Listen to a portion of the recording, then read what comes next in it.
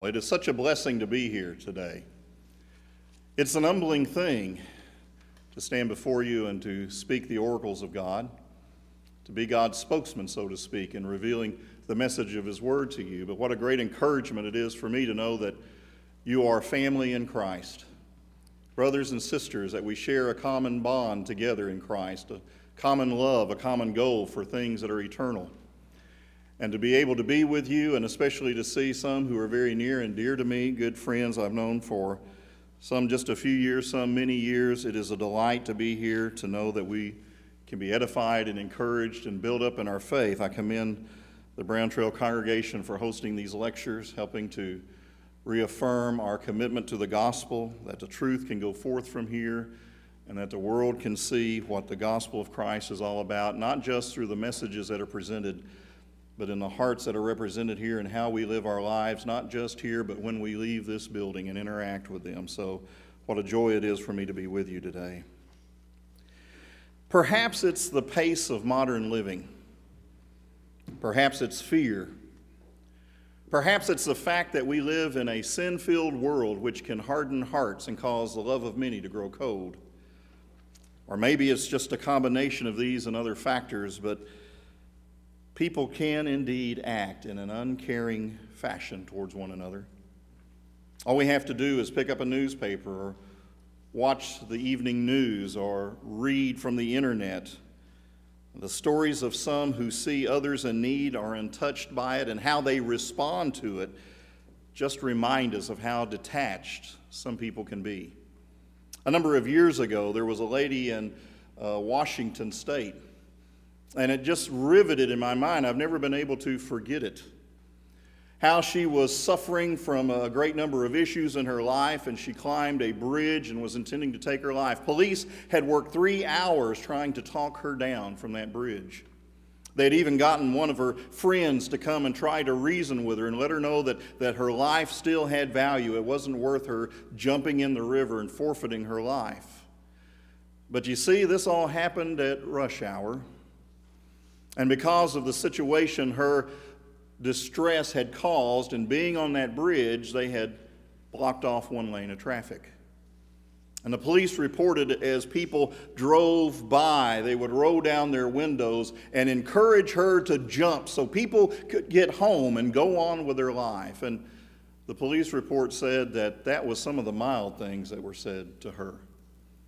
And in the final analysis, she listened more to those uncaring people who were disturbed by getting home a little bit late that evening than she did those who were trying to show concern for her, and she jumped to her death. You may be more familiar with a young man in England not too long ago who climbed to the top of a parking garage and was threatening to jump, and how a group of young people underneath it began chanting and encouraging him to do so. They were yelling things like, "Jump, let's see how high you can bounce." And he did. And then when he lay there, they ran up with their camera phones to take pictures of him after he had committed suicide. This may be true of the attitude some have towards others in our world, but our Lord graphically illustrates to us this should not be so. And when we look at the story of the Good Samaritan, we understand that same hardness of heart, man's inhumanity to man, was present even during our Lord's lifetime. Jesus said, "A certain man went down from Jerusalem to Jericho and fell among thieves, who stripped him of his clothing, wounded him, and departed, leaving him half dead. By chance, a certain priest came down that road. When he saw him, he passed by on the other side. Likewise, a Levite, when he arrived at the place, came and looked and passed by on the other side." His own countrymen did not want to have any involvement, any concern for his needs. It was that Samaritan who came where he was, and when he saw him, he felt compassion for him. Compassion or pity is something that we still show to others, usually those who are close to us, those that we have a connection with, those who mean something to us.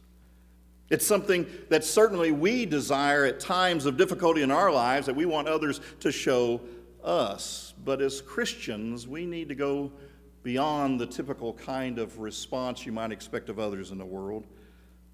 We should have a different perspective regarding compassion, one that conforms to the example that was set for us by the Lord. I'm reminded of what Paul said in Philippians 2 and verse 5 when he was writing about doing nothing from selfishness or empty conceit. The answer to the problem, he said, was, let each one have this mind, this attitude in yourselves, which was also in Christ Jesus. The mind of Christ and the heart of Christ. And compassion certainly is one of those attributes which our Lord demonstrated during his ministry upon earth and showed us the type of attitude we should have towards one another.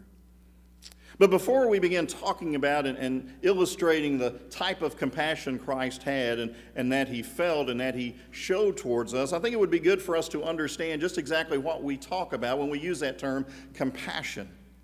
In the original Greek, there are several different terms that are used to describe the attitude of compassion. Interestingly, each one emphasizes a different yet essential aspect of what compassion encompasses. One term is translated mercy or pity, and it speaks of the emotions that are to be aroused by contact with an infliction that someone may have, which has come upon them undeservedly. Over in Mark, the 10th chapter, as Jesus was making his way towards Jerusalem while he was in the village of Jericho, we are told in verse 46, he was moving along with his disciples and a great multitude, and blind Bartimaeus, the son of Timaeus, sat by the road begging. When he heard that it was Jesus of Nazareth, he began to cry out and say, Jesus, Son of David, have mercy on me. That's the term that we're looking at. He wanted Jesus to be emotionally aroused by the condition that he saw in him. Look at me, is basically what he was saying. Look at what I have been reduced to. Look at what my blindness has led to in my life. I have been reduced to sitting here. And when I detect someone passing by on the road, I'm reduced to begging for my life to have any sustenance at all. Look at me. Feel what it must be like for me to be this way. Show compassion towards me. The feelings that go out when we see someone that has that kind of need. Another term is translated have pity or to show mercy. To feel sympathy. And it's different from what we've just talked about, the feelings that are, the emotions that are to be aroused. Because, sometimes you can look at someone with a need or someone in distress, and there can be different types of emotional responses to a person. Some people's hearts may go out to them, while other people look at it and they're repulsed by what they see. The condition becomes repugnant to them. They become angered that they may have to look at this or to deal with this or have to try to cope with what they see in an individual. But this term denotes being moved inwardly. It's a positive response. It's not just raw feelings being released. It's to be moved from the heart. And so to feel affection, to feel love because of those needs of that individual and knowing what is going on in their lives. You want the perfect illustration of this? Go to the story of the prodigal son, Luke, the 15th chapter, and verse 20. When that prodigal had determined that he would be better off in his father's home as a servant than where he was in the pig pen, starving with no one there to help him. He arose and came to his father. But we know the heart of the father, don't we? When he was still a great way off, his father saw him and had compassion. Don't you know that father was feeling something when he saw that son he had been longing to see came into view? Don't you know his heart was moved knowing he was coming home? Don't you know the love that he felt for him? And that's why he ran and embraced him and kissed him. It's not just the emotions being aroused. It's the generation of love. It's the heart being engaged because of the condition and need of the individual. Another term that is used is translated compassion or sympathy. And it denotes the ability to suffer with another, to be affected similarly as what that person must be feeling, to show compassion because we are part of humanity and we have difficulties. And while what this individual is having to deal with may not be the same as what our trials and struggles may be, yet we know what trials and struggles are. And so our heart goes out and we're touched and we want to do something. We want to help. We want to respond to that need. Over in 1 Peter, the 3rd chapter, in verse 8, Peter speaks of this when he exhorts us, all of you be of one mind, have compassion for one another. And I don't think he's just talking about the feelings, but he's talking about the response that those feelings and the heart that is touched is to generate, to help with that need, to help eliminate the suffering, to reach out and show how much we care by helping in the ways that we can. So love as brothers, be tenderhearted, be courteous, don't return evil for evil or reviling for reviling, but on the contrary, a blessing, knowing you were called to this, that you may inherit a blessing. Now, these terms do not indicate three different kinds of compassion. You don't get to pick which type of compassion you want to show. Really, there are three key elements of compassion. It's a composite picture. When we look at these three terms and we combine them together, there are three essential elements that should be involved every time we show compassion. Each of these qualities should be present when compassion is present. Our emotions should be aroused by the suffering and the need that we see in an individual. We should be moved from the heart. There should be a genuineness and a sincerity about how we feel towards them and understanding the human condition and relating to the need that they have. We should be willing to empathize and to entering into that suffering with them. If we're genuinely going to show compassion, if we're going to help, if we're going to get involved, if we're going to do what we can on their behalf. I think that's what Paul was talking about, Romans 12 and verse 15. Rejoice with those who rejoice. Weep with those who weep. It shouldn't be crocodile tears that we shed when we see the need someone has. We shouldn't just look at them and go, oh boy, isn't that a shame, and go away as untouched as before we came in contact with that need. You know, when we look at the events over in Matthew the 17th chapter, when Jesus comes down from the Mount of Transfiguration and there's confronted with the disciples over a man and his boy who was demon-possessed, the debate that was going on between the Pharisees and Jesus' disciples, they couldn't cast the demon out, and now there was a debate raging between the two of them about it. And you know, there had to be a degree of frustration in Jesus' heart because here is someone with a need and they're debating the mechanics of the situation. But Jesus looks through to the need that existed with that child. And it's interesting how the Father appealed to Christ on his behalf. And Matthew 17 and verse 15, he said, Lord, have mercy on my son. For he's an epileptic and suffers severely. He often falls into the fire, often into the water. The demon was producing symptoms of seizures and things similar to that. And he became uncontrollable and he was doing himself physical harm. Lord, have mercy. See, let your heart be touched. Relate to what this is doing to him. But it wasn't just the emotion he was speaking of, because when we look at the parallel account over in Mark, the 9th chapter, and with verse 22, there the text tells us that the Father said, often he has thrown him both into the fire and into the water to destroy him, but if you can do anything, have compassion on us and help. It's not just, I brought him here so you would feel sorry for him. I brought him here that your heart would be touched. And if you can, you would help.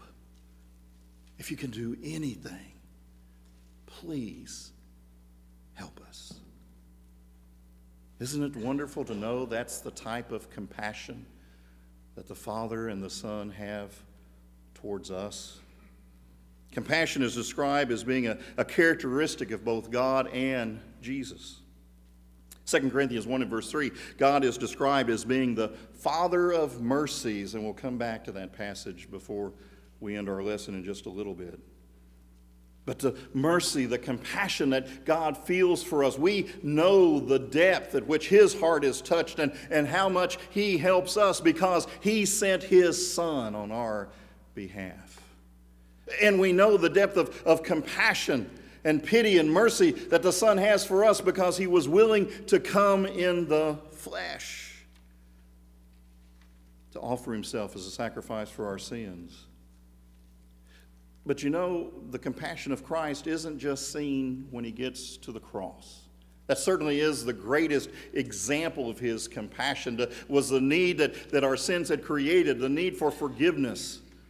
Did it touch His heart? Yes. He was willing to come and to die on the cross that need could be fulfilled. That is the epitome of what sympathy and compassion is. The feelings that He had towards us, His heart reaching out towards us, seen in His willingness to be nailed to the cross and to die for us. But if you look all through His earthly ministry, we shouldn't be surprised that He went to the cross. Because in showing Himself to be the Son of God and in fulfilling His ministry, His life was filled with compassion on behalf of the people that He interacted with, that He dealt with. He could have revealed Himself through the miracles as the Son of God in a variety of ways. He could have performed feats over nature, which He did. He could have done other things, but it is most interesting that we are touched by when, to show Himself the Son of God, He interacted with other human beings in a way that would be beneficial to them, in a way that would be a help and a strength and an encouragement to them as well. Over in Luke, the 7th chapter, with verse 11, Jesus and His disciples went into a city called Nain. There was a large crowd there, as there typically was early on in the ministry of Christ, His earthly ministry, the novelty of what He was doing, the curiosity so many had about Him. But when He came near the gate of the city, a dead man was being carried out, the only son of his mother. She was a widow, and a large crowd from the city was with her. And when Jesus saw this funeral procession and knew the condition that existed, when He saw her, the text tells us, He had compassion on her. Do you think when He saw the grieving mother, when He knew what that would do to her, no one else to help provide and care and help her? When He saw the numbers that were there with her, do you not think His heart was touched? Do you not think his heart went out? He could empathize with what she was going through? And He wanted to help her in that need. That was all part of the compassion that He felt. He told her, "Do not weep." And He touched the open coffin, and those who carried Him stood still. He said, "Young man, I say to you, arise." And he who was dead sat up and began to speak, and He presented him to his mother. And before He revealed His power as the Son of God and testified to the work that He had come to do, His heart reached out to someone that He cared about to help her in her need. What about the events in John the 11th chapter? It was Lazarus when he had passed away. Jesus went there knowing He was going to raise him from the dead. And when He saw Mary and Martha and the grief that had struck them over the loss of their brother and the words they were speaking to Him, "Lord, if you had just been here, you could have healed him." He didn't rebuke them for that. He didn't state that they were silly. He didn't say, "I'm the Son of God. I came here to take care of things. Quit showing such silly emotions over this." Shortest verse in the New Testament, shortest verse in the Bible. Touches our hearts today, doesn't it? Knowing He was going to raise him from the dead, and yet when He saw the grief and the sorrow and the feeling of loss these friends of His had, Jesus wept. Was His heart touched by the suffering of humanity? Was His desire to help and do what He could to comfort them? He spoke words of encouragement to them before He went to raise him from the dead. How many more examples could we multiply of Jesus reaching out and showing us that his coming to offer himself as the ultimate act of compassion, showing his love by going to the cross and granting us forgiveness of sins, that it just wasn't going through the motions. Yeah, I'm here. I've got to do a few things. I got to get this done. Then I'll offer myself and I'm out of here. That wasn't his attitude about the work God had given him to do. He came willingly. And he dealt with each one according to the needs they had. Now, you might say Matthew 23, when he was speaking to the Pharisees, was kind of a tough compassion. It was a verbal 2x4, wasn't it? Woe to you, scribe and Pharisees, hypocrites! But it was a language he knew that could at least get them to see and listen and perhaps touch their heart. And he did that out of as much concern for them as he did at the woman taken in adultery, when his heart went out to her as well. So that we can sum up with the Hebrew writer in Hebrews 4 and verse 15, we do not have a high priest who cannot sympathize with our weaknesses, but was in all points tempted as we are, yet without sin. Isn't it a comfort to know that when we approach Scripture and we see the life of Christ, when we think about him being our mediator, when we go to the Father in prayer, and we lay out our heart's petitions and our needs and the troubles and the difficulties and all that is going on in our lives, we know he cares. We know he understands because he has walked on this earth. He was human. He was tempted. He knows what the experiences of life are all about. And because he lived that sinless life, he knows perfectly how to help us to overcome, to endure, to find our way through the trials and difficulties we have, to give us assurance he's with us through it all today and has something so wonderful and so beautiful waiting for us in eternity. As qualities of the Heavenly Father and the Savior, when we think about the compassion that he showed, we understand, if we have the mind of Christ, if we are following in his example, compassion should be characteristic of us as his children, should be characteristic of us as Christians. Over in Colossians, the 3rd chapter, and with verse 12, Paul there reminds us, as the elect of God, holy and beloved, we are to put on tender mercies. One translation states, have a heart of compassion. And that's the thought that Paul is trying to communicate. And the qualities that follow pretty much describe and help explain what all that means. We're to have kindness and humbleness of mind and meekness and long-suffering. We should be bearing with one another and forgiving one another. If anyone has a complaint against another, even as Christ forgave you, so you also must do. But above all these things, put on love, which is a bond of perfection, and let the peace of God rule in your hearts, to which also you were called in one body, and be thankful. If that's the heart of compassion, if that's the tender mercies, if that's the spirit we possess, that those qualities follow through, we will care for one another. We will be in tune with each other's needs.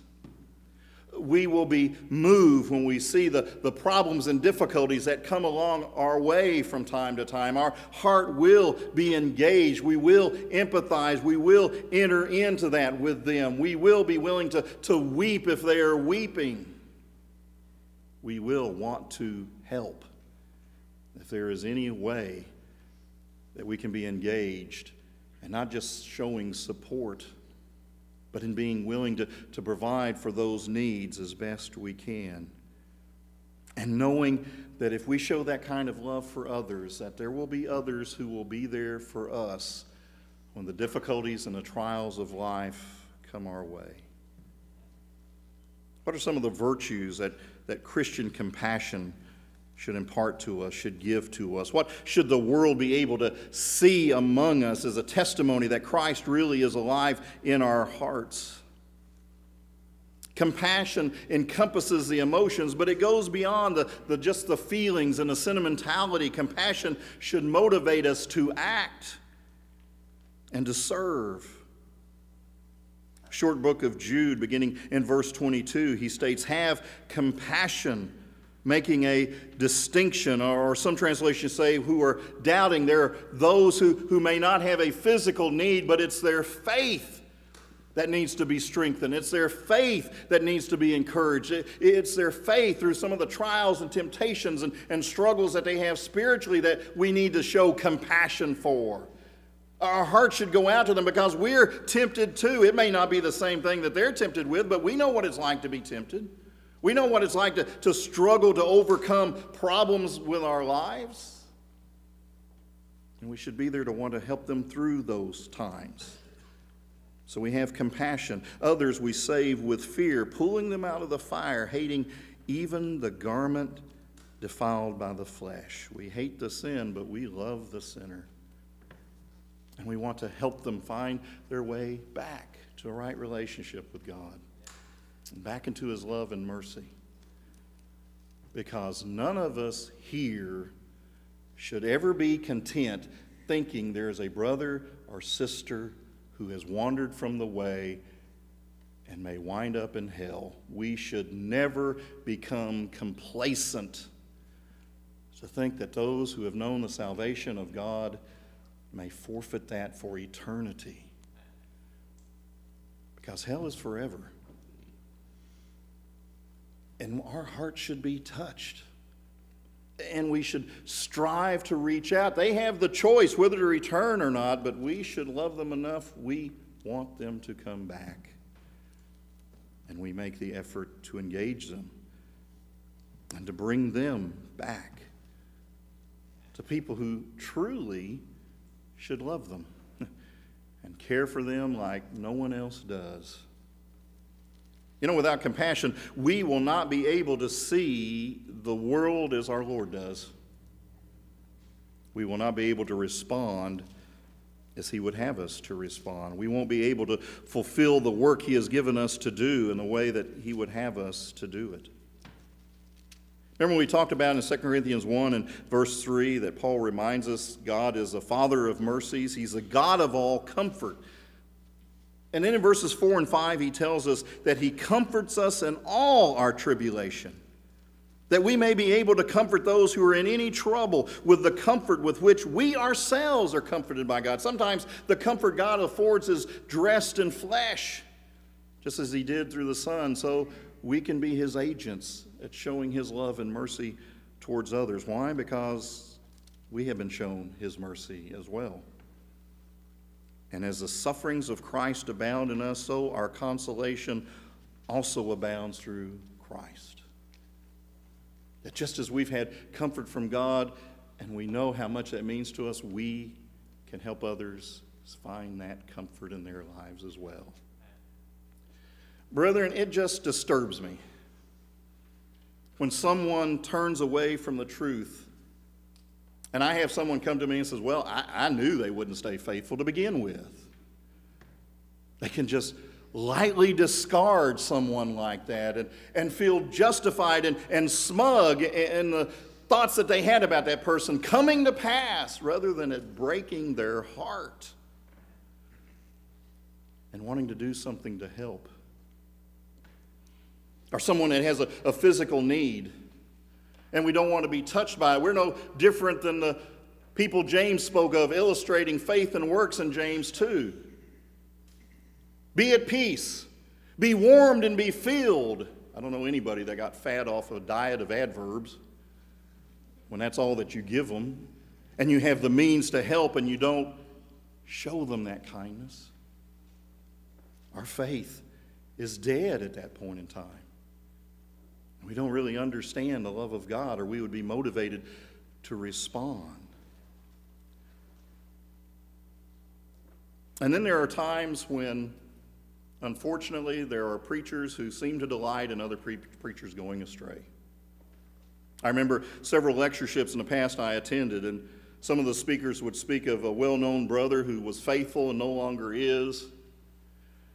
He called him every derogatory term I can remember. He cast all kinds of invectives against this individual, called him sniveling, snot-filled, all sorts of things.